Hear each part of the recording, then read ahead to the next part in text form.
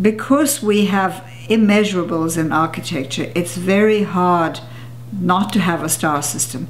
If you've ever seen an old-fashioned design crit, where the critics take down the architect, the student, who are weak and vulnerable, and they say things like, you haven't understood the mandates of the industrial system.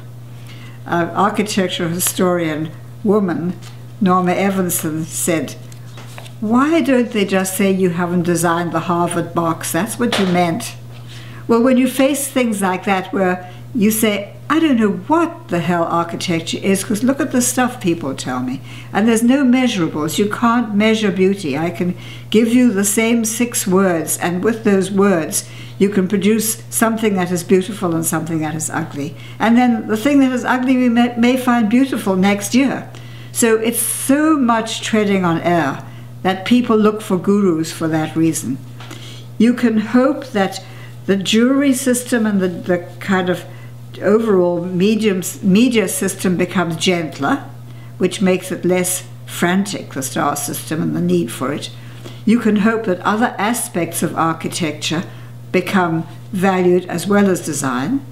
But, you know, designing is also my best thing. My second best thing is writing, looking and learning, all of that. But and for that you do need some strength of ego, and you need to find it somehow. So I don't think we'll ever get rid of stars. I think stars should be slightly different characters. They should be less need to wear ermine and wear a crown, and more able to show that they are involved in the same things of life as everyone else, and still face the same problems, and then have found a way to do it that is wonderful, and that you have the chance to do that too.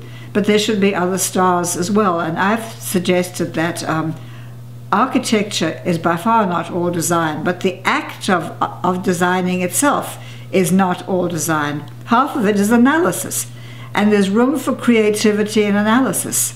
And if you haven't been creative about analyzing your problem, you probably won't be very creative about designing it either. So now we say there's a room for creativity in analysis. And then the one that I can't get the AIA to understand here, and I can't get the RIBA to understand much, I must say, is that there's room for joint creativity. 2 minds can be very creative together. They insist that only one mind can be a genius, and then the others are all helpers.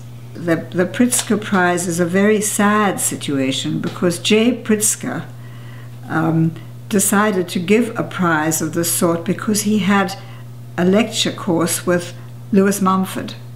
Now, I knew Lewis Mumford, and he was a great human being, a great everything.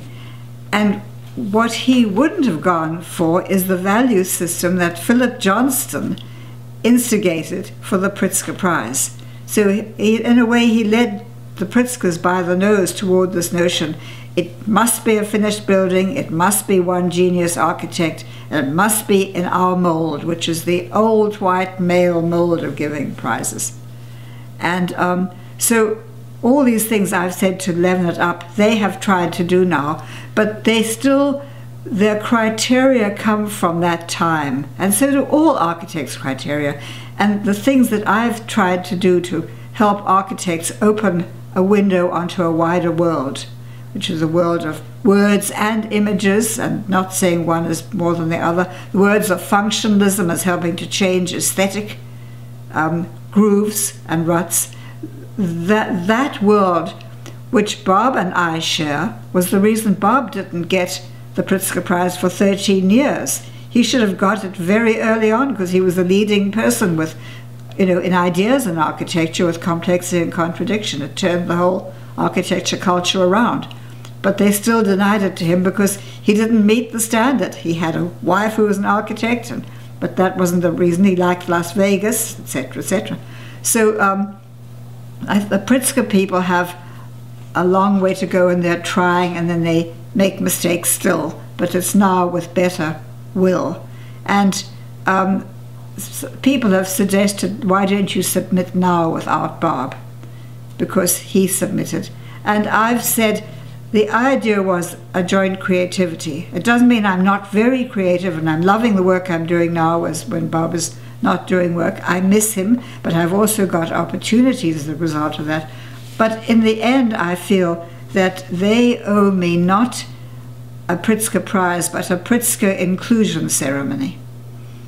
And that would be not somewhere where it's very expensive to go and must be planned years ahead, and not with all the hoo-ha of that, but something very nice and modest. I'm too old to travel. It would have to be where I am, or near where I am, and a bit more off the cuff, because who knows if I could make it that day, if you see what I mean. But the idea would be to say there are other ways of being an architect that are very, very creative, and let's salute some of those, and let's salute the notion of joint creativity as well.